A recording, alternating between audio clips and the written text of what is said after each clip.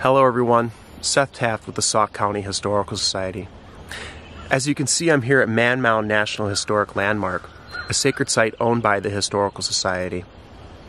Over the past year, in collaboration with the Sauk County Parks and Recreation Department, as well as the Land Resources and Environment Department, and input from the Ho-Chunk Nation, we have facilitated a new master planning strategy to better maintain, protect, preserve, and educate the uniqueness of this sacred site.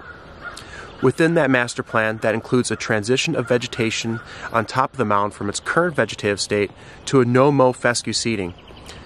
In addition, a grass buffer around the mound will be established to prohibit people from walking on top of the mound. In addition to that, we're also having an area that will showcase prairie restoration that will indicate what this landscape may have looked like over 1,000 years ago when Man Mound was initially constructed. Now, with that all being said, this transition and master planning strategy will take time. It will not happen overnight. As a matter of fact, the transition of vegetation will take more than a year.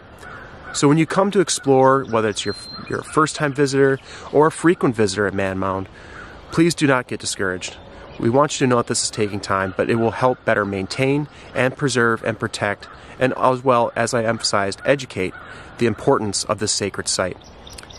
Moreover, we're going to have new interpretive panels here later this year that will showcase not just the importance of Man Mound, but the mound culture of Wisconsin and Sauk County.